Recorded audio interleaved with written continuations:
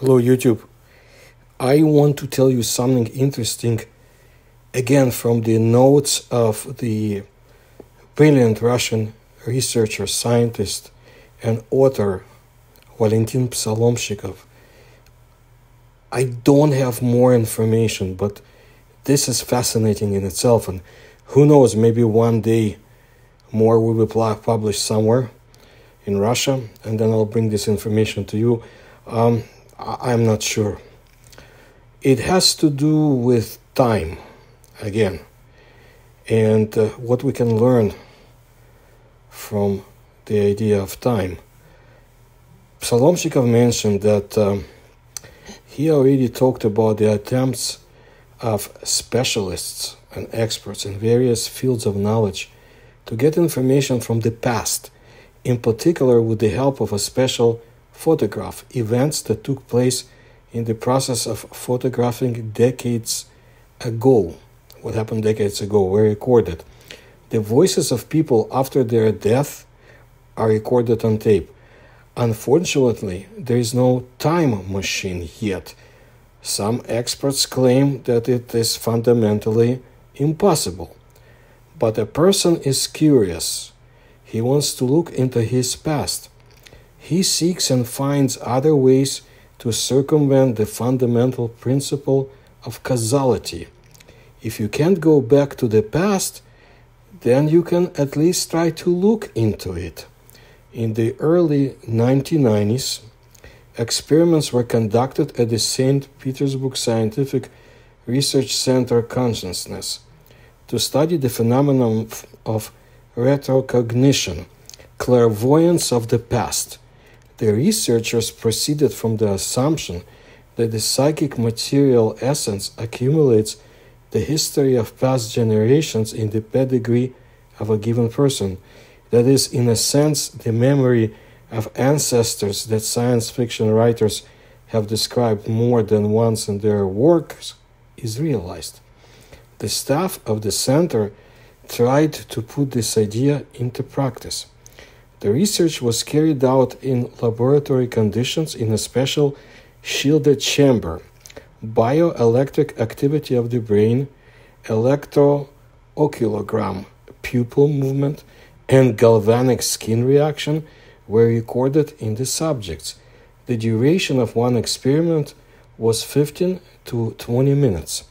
10 people were examined. The group consisted of 2 men and 8 women between the ages of 25 and 47. The subjects were physically and mentally healthy. They were representatives of a wide variety of professions: cook, nurse, engineer, economist, teachers. No special knowledge. They didn't have any special knowledge in any history field. The degree of detail of the paintings from the past was high for all subjects, which made it possible to subject the data to the simplest statistical processing. Moreover, a number of subjects observed repetitive patterns during the experiment. According to the reports of the subjects, the time and geography of the events they observed stretched from prehistoric times to the 19th century, from the Adriatic to Ceylon, Sri Lanka. Let us give as an example the visual picture observed by the first subject, Dr. OK. That's the name given to him, abbreviation. A woman in purple clothes, a chariot driver gilded with 12 spokes and wheels, 2 horses, black and white. The woman sits down next to the driver. They drive, they get off together. They went to the wall. The woman opened the wooden door.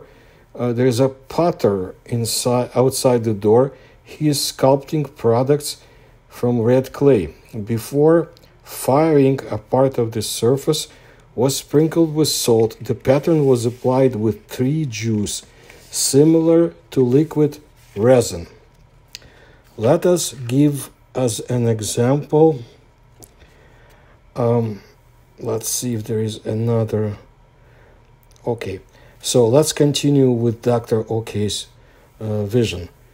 Then she said, we walked through the city, buildings made of gray stone. There are a lot of people, bright clothing, mostly white and purple. Their heads are covered with white. For men, the veil is secured with a twisted handkerchief. For women, it is draped over the head, covering the face below the eyes. There are coins in use in the bazaar which depict either a crab or a lobster. The subject believes that this was the north of Africa. They have not determined the time of this action. During the second experiment, she got to the same place and with the same driver, but only at night.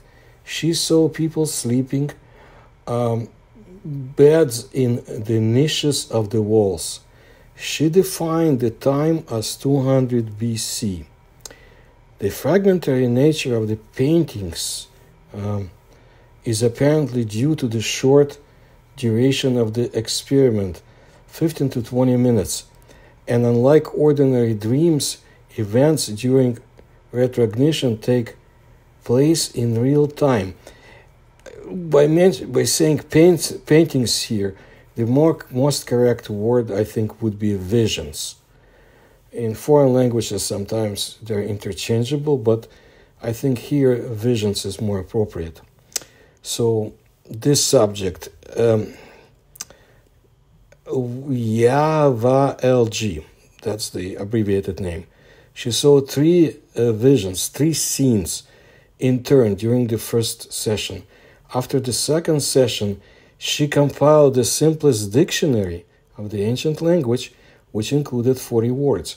According to her, the scene was Sri Lanka, the southern tip of the island, not far from the sea.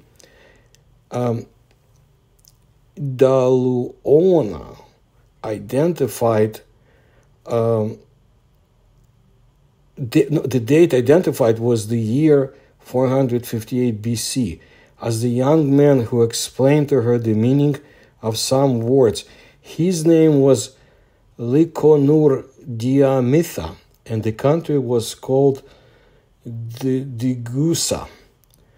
During the first session, the subject saw the scene of the death of this young man, Likonur Diamitha. He died during a duel with another young man. Both were naked to the waist and fought with bone daggers with strongly curved blades. Both of them, they walked in a circle trying to strike first. A large crowd gathered in which the culprit of the duel stood out, a dark-skinned girl with braided hair. The sun was setting. Likonur involuntarily looked towards the sunset, and his opponent stabbed him in the right side with the knife. The duel ended, and the women, dressed in light clothing, wrapped the body of the dead man in a thin cloth and carried him on a stretcher to the cave. And that's all I have. It wasn't easy to read the text itself, so you have to excuse my stumblings, but I wanted to bring it to your attention. And like I said, I'm hoping to find out more of Salomshikov's notes. He passed away, as far as I know, in 2021, and he was a very knowledgeable person. And I keep bringing more information about his discoveries, which are, of course, virtually unknown outside of Russia, and believe me, a few people in Russia know them. Too bad. And if you like my research, please kindly support me through the links you'll find in description to this video. And of course, I'll bring you more interesting videos on subjects you may not find anywhere else. But that's what I like. Please like my videos, please subscribe to my channel, and please tell others about my work. Thank you.